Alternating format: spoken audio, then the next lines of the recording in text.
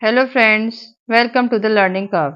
Now look at this very tricky SAT maths problem. The question is under root 20 minus under root 5 and we have the four options, that is under root 15, under root 10, under root 5 and under root 2.5. Now this first option is discarded because this is not possible that by subtracting the square roots you get this answer, right? Now let's work on this. You are given with under root 20. So you can break up this under root 20 into two terms such as 1 is a perfect square.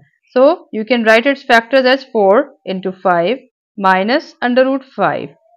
Now this 4 can be written as under root 4 into under root 5 minus under root 5. Now 4 is a perfect square. So just get 2 under root 5 minus under root 5, which is equals to under root 5. So option C is the correct answer. I hope you understand it. If you like it, kindly subscribe.